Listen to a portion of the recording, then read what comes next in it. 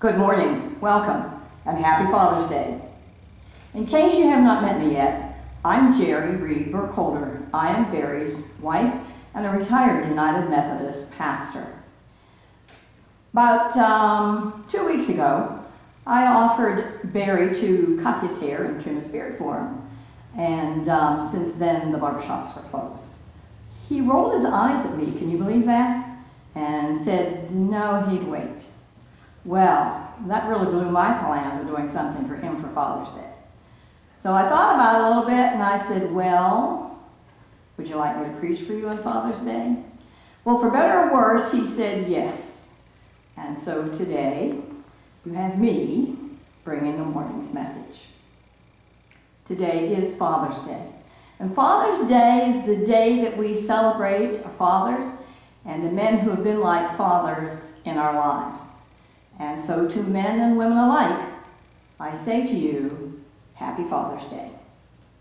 Other announcements that we have include a reminder that Fletcher's Chapel's Health Church Committee continues to believe the safest worship setting for us will be in stage 3. And we look forward to a time when we can come and we'll be able to worship safely and be able to express our spirit-filled love of God and one another. Now, Barry and I will be going on vacation, and we will be coming back this coming Saturday. If there is a need for pastoral support, the pastor of New Hope United Methodist Church, Robin B. Miller, will be covering for Barry. Information for contacting Reverend B. Miller will be Fletcher's Chapel's website, and what you need to know to contact her will be there for you. The final announcement that I have has to do with something that Barry has planned for sometime in July, and it is a Bible study on the book of Mark. And so he is waiting anxiously for people to call and let him know that they would just love to have an opportunity to be a part of this Bible study. They're going to do it via Zoom, but don't let that scare you. I think if I can handle Zoom without any major disaster to my phone or my computer, I think just about anybody can. So let Barry know if you would like to be a part of this Bible study. He is looking forward to hearing from everyone. Unless Barry has some other announcements, and I don't think he does, then let us prepare for worship.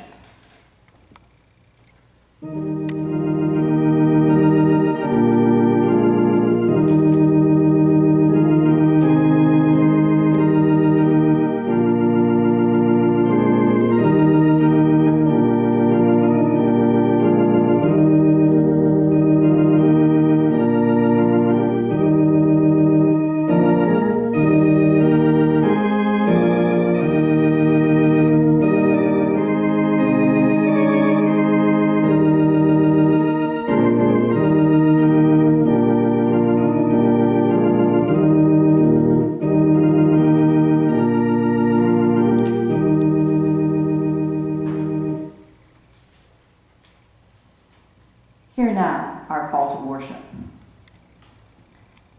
We gather once again scattered, bringing to our time of worship the news of the morning, troubled by the stories of a threatening virus, loss, calls for justice and violence.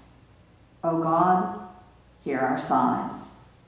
We stop in the midst of our lives with stories of our own regret, fear, and anxiety, perhaps simply asking why. O God, hear our sighs. We call out to you, the one who holds our lives in powerful and loving hands. O God, hear our sighs. Our first hymn of the morning is number 92, if you have a United Methodist hymnal. It is entitled For the Beauty of the Earth, and we will be singing the first and the fourth verses.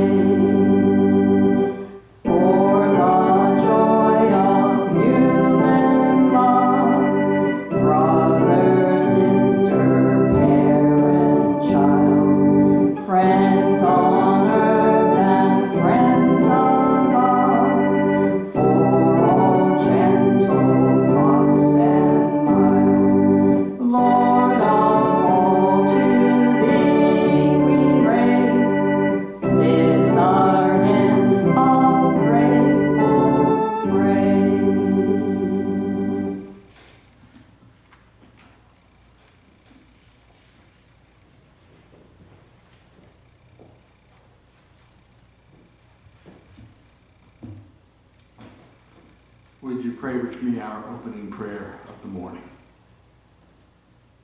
Creator God, we thank you and praise you for the many gifts of your creation, for sun and moon, water and sky, stars in the heavens and creatures on the earth. We thank and praise you for entrusting us to be your special creation, made in your image, given responsibility for this magnificent earth. As we worship this day, open our hearts and minds to ourselves as caretakers and stewards of this earth. Help us see where we may walk more gently and live more compassionately, that all of your earth might find in us your very image, nurturing and caring in all that we do. In Christ we pray. Amen. And hear these words of the psalmist as they were recorded in the 20th Psalm. I pray that the Lord answers you whenever you are in trouble. Let the name of Jacob's God protect you. Let God send help to you from the sanctuary and support you from Zion. Let God recall your many grain offerings. Let him savor your entirely burned offerings. Let God grant what is in your heart and fulfill all your plans. Then we will rejoice that you have been helped. We will fly our flags in the name of our God. Let the Lord fulfill all your requests. Now I know that the Lord saves his anointed one. God answers his anointed one from the heavenly sanctuary, answering with mighty acts of salvation, achieved by his strong hand. Some people trust in chariots, others in horses, but we praise the Lord's name. They will collapse and fall, but we will stand up straight and strong. Lord, save the King. Let him answer us when we cry out. It's good that we affirm our faith together. Let us do that by reciting our traditional Apostles' Creed. I believe in God the Father Almighty, maker of heaven and earth, and in Jesus Christ, his only Son, our Lord, who was conceived by the Holy Spirit, born of the Virgin Mary, suffered under Pontius Pilate, was crucified, dead and buried. The third day he arose from the dead. He ascended into heaven and sitteth at the right hand of God the Father Almighty. From thence he shall come to judge the quick and the dead. I believe in the Holy Spirit, the Holy Catholic Church, the communion of saints, the forgiveness of sins, the resurrection of the body, and the life everlasting. Amen.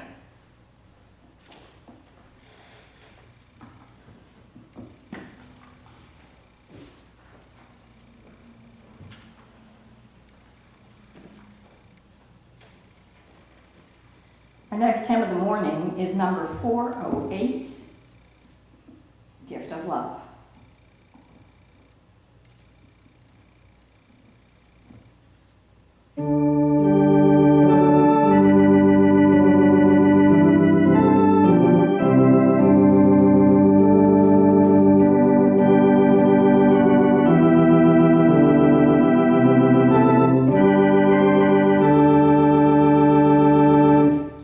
Though I may speak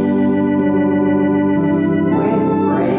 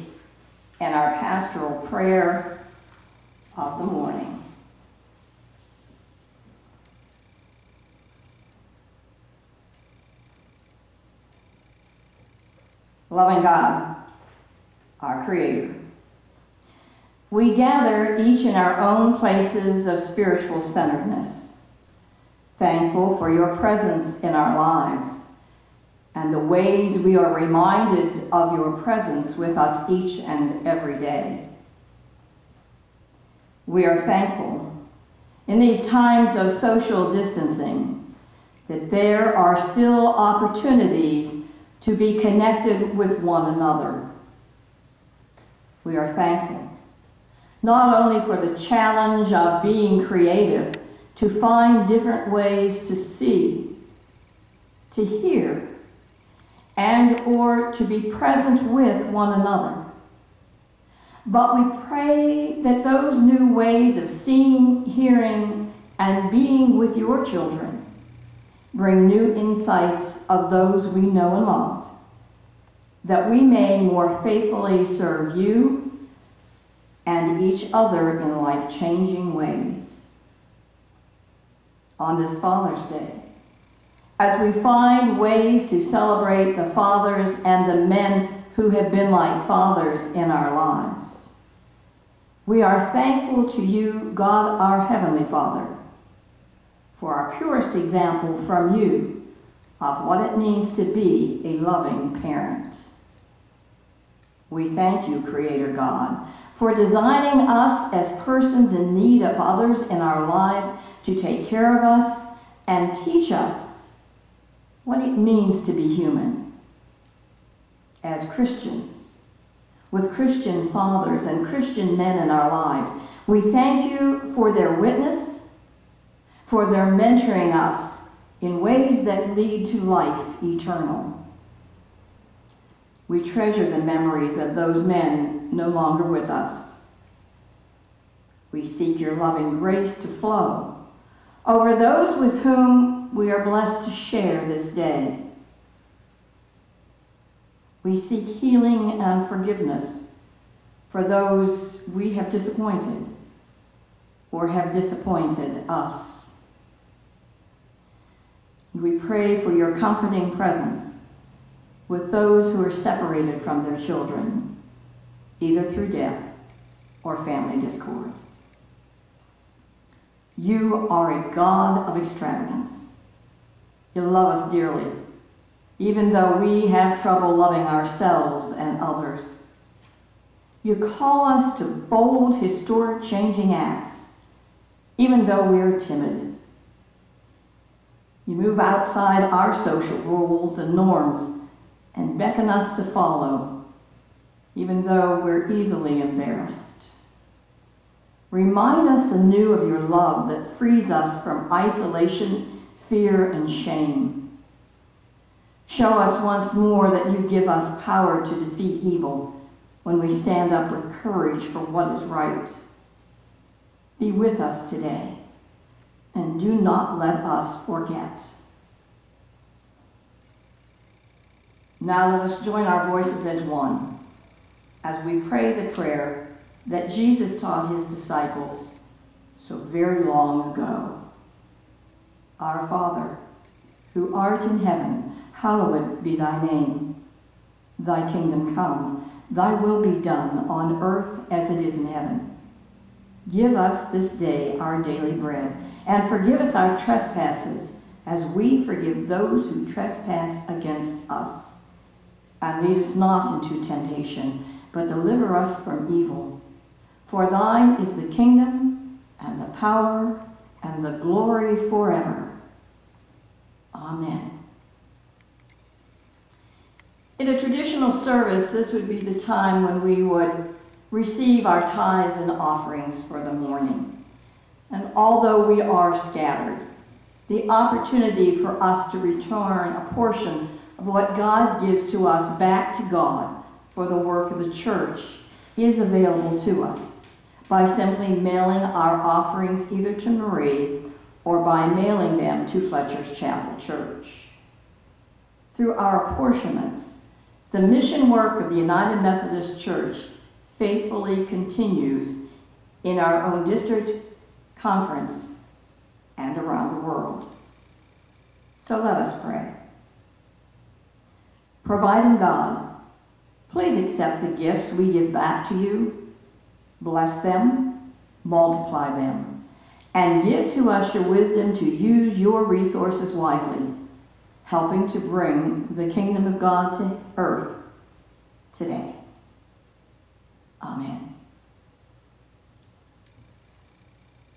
As we prepare to hear the sermon and the scripture readings, let us bow for this prayer of illumination.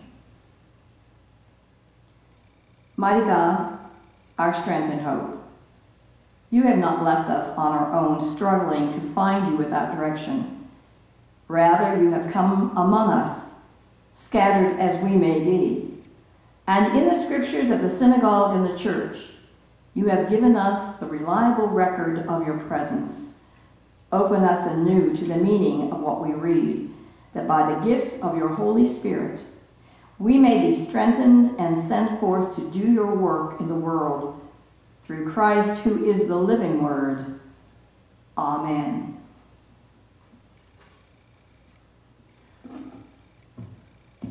Our scripture readings this morning for this morning's sermon come from both the Old and the New Testament. The first piece is from 1 Samuel 15, verse 34, through chapter 16, verse 13. It is the message of David's selection as the king by God, king of Israel by God. And I'm reading from the Message translation this morning. Samuel left immediately for Ramah, and Saul went home to Gibeah. Samuel had nothing to do with Samuel from then on, though he grieved long and deeply over him. But God was sorry he had ever made Saul king in the first place. God addressed Samuel. So how long are you going to mope over Saul? You know, I've rejected him as king over Israel. Fill your flask with anointing oil and get going. I'm sending you to Bethlehem, to the house, or to have contact with Jesse of Bethlehem.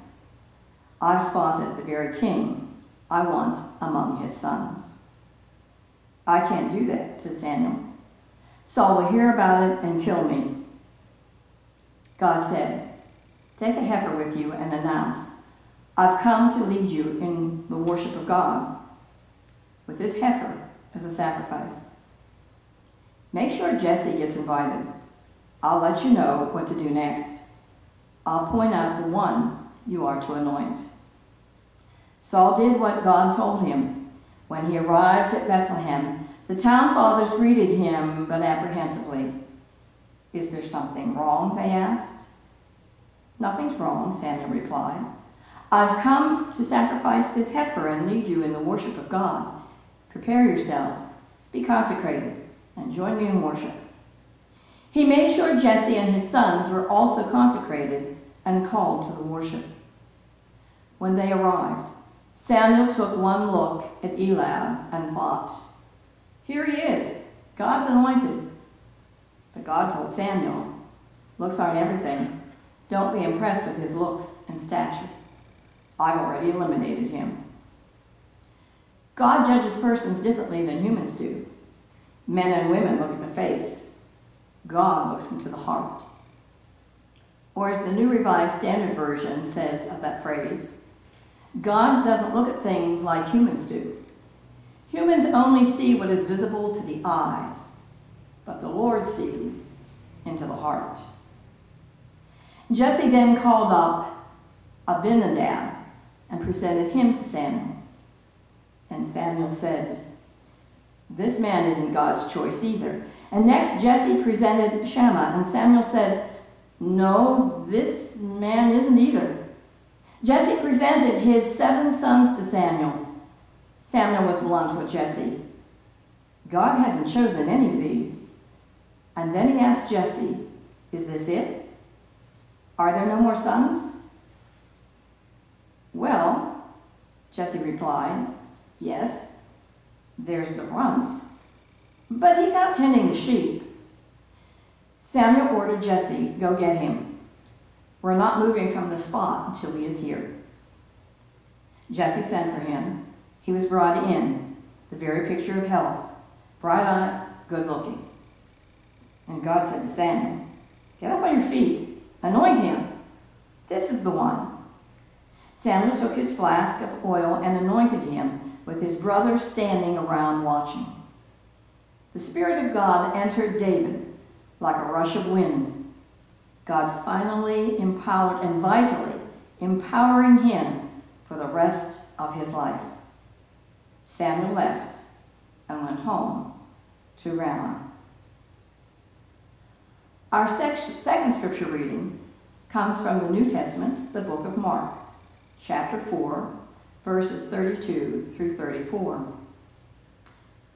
For this reading, I'm using the New Revised Standard Version. Jesus has been presenting a series of parables to the people for the purpose of helping them to understand what was meant by the kingdom of God. He, Jesus, also said, with what can we compare the kingdom of God? Or what parable will we use for it? It is like a mustard seed, which, when sown upon the ground, is the smallest of all the seeds on earth. Yet when it is sown, it grows up and becomes the greatest of all the shrubs, and puts forth large branches, so the birds of the air can make nests in its shade. May God add his blessing to the reading and the understanding of his word.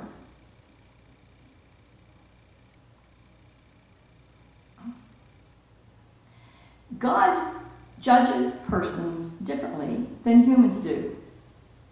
Men and women look at the face. God looks into the heart. Or as the New Revised Standard Version writes it, God doesn't look at things like humans do. Humans see only what is visible to the eyes, but the Lord sees into the heart. As with most scriptures, there are many different lessons or ideas on which we could focus for a sermon at any given time. As I was preparing for this particular sermon this morning, reading the 1 Samuel selection, my attention was continually drawn back to God's words to Samuel as Samuel wondered why one after another of Jesse's sons were being passed over. David's story, being the last, the youngest, well, as his daddy called him, the runt, fits in with so many stories of persons who came both before and after David in the scriptures. God seems to pick the one others think God would not, should not pick. He often picks the one least expected, the one who on the surface does not look the part. Think of the stories of Jacob over Esau, or Moses, of Ruth the Moabite, an ancestor of David, and therefore Jesus. Mary, Jesus' mother, and Peter the impetuous. Paul, a persecutor of those who followed Jesus the Christ. The world has a habit of looking at people, seeing only what is visible to the eyes, without considering the heart of the person or the hearts of the people. And we all too often allow ourselves to be manipulated by their images of us and others. And when that happens, we in the world may miss out on a special someone who is called by God to bring about the kingdom. Bring the kingdom of God to earth, just as each time we pray the Lord's Prayer, we ask God to do. When we allow this to happen to ourselves or to others, but particularly ourselves, we miss out on an opportunity to answer God's call to serve God and or our neighbor. Our Mark reading talks about the kingdom of God. In fact, Jesus is trying to find a way to explain or describe the kingdom. This parable is part of a series of parables about the kingdom, as I indicated earlier. Jesus compares God's kingdom to a mustard seed. But we need to note that Jesus is not talking about our faith here. Jesus is not talking about us. He is talking about the kingdom of God. This small seed is planted, and we do not understand how, but out of this very small seed comes a sprout that grows into a shrub.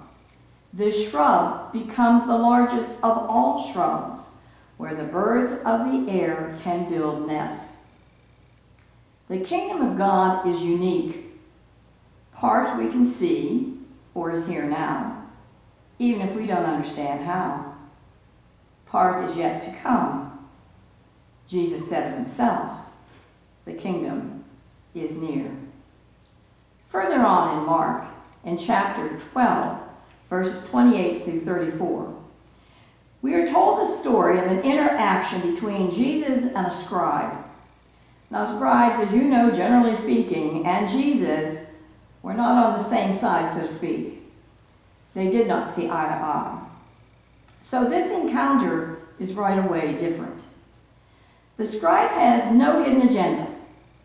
He is not out to get Jesus. He's not out to trick him or to give just one more reason to the religious authorities to want to have Jesus killed. This scribe has heard some previous interactions of Jesus's and just wants to have a one-on-one sit down to talk theology. He asked Jesus what commandment is the first of all. Jesus shares. The first is, Hear, O Israel, the Lord our God, the Lord is one. You shall love the Lord your God with all your heart and with all your strength. The second is this, you shall love your neighbor as yourself. There is no other commandments greater than these. You are right, teacher, the scribe responded.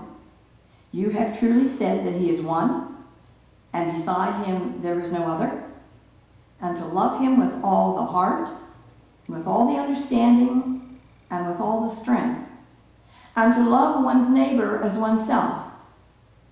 This is much more important than all burnt offerings and sacrifices.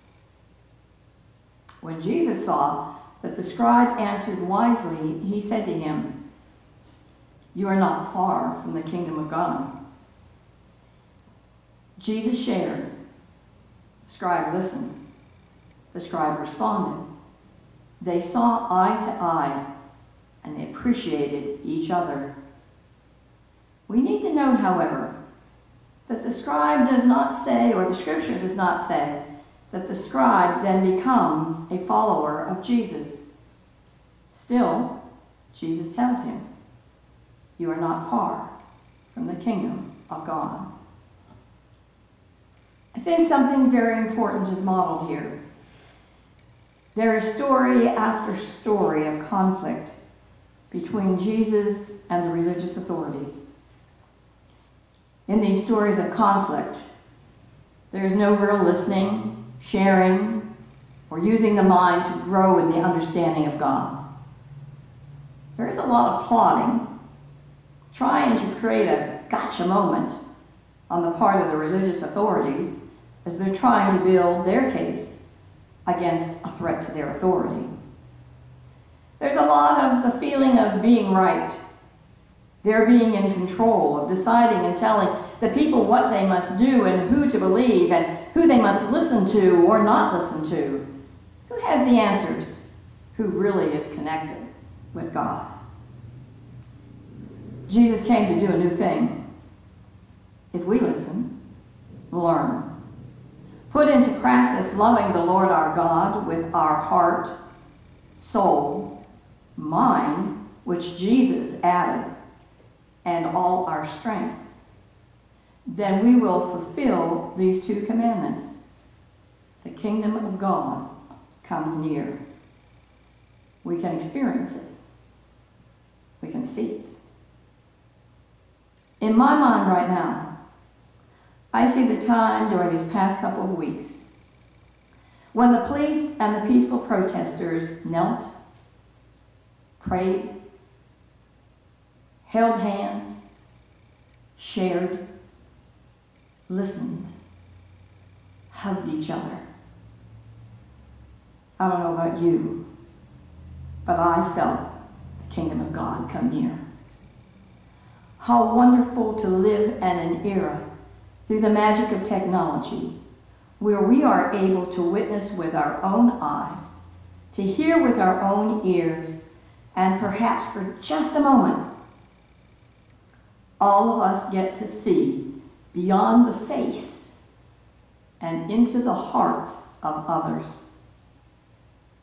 My prayer is that we can find ways to sustain these kingdom moments so that they are less fleeting.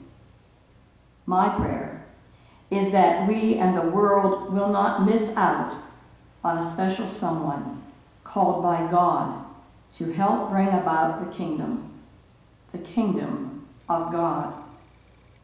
My prayer is that God will help us see more as God sees, not the face, but the heart. Before I let you go, today is Father's Day. On TV, on our iPhones, in magazines, what have you, we are told of all kinds of things that Dad would just love to have for Father's Day. There's a survey done a couple of years ago. Dad said what they wanted more than anything else for Father's Day was to see their children. Now, socially distancing seeing is better than not seeing at all. Outside, perhaps, is healthier. But I can tell you from personal experience, when our daughter and granddaughter surprised us with a visit a couple of weeks ago, and we hadn't seen them in quite a while because of all this going on, I was so excited. It was the best thing that had happened to me in a month. And it truly lifted my spirits. And my daughter said it lifted theirs as well. Christian dads say in that same survey, what they want for Father's Day is to go to church with their children. While because of our love that we have, particularly for our older parents and older members of the church, we know it's not healthy for us to be here physically in this building today. But we can look forward to next year when we can truly celebrate being in the church together also. We don't have to wait till Father's Day, but we can look forward to when that day comes and we reach stage 3 and we can join together with our family here in God's house. But you know, it seems to me in our socially distanced visits, or on Skype, or Zoom, or simply over the phone, there is no reason why we can't be like Jesus and the scribe. You know, sit down with our fathers or the men who have been like fathers to us and just talk theology. Listen, share our life faith experiences. Perhaps those experiences will be heard for the first time by the child or even by the parent. After all, we could all use a good dose of a kingdom moment right now, today. Happy Father's Day.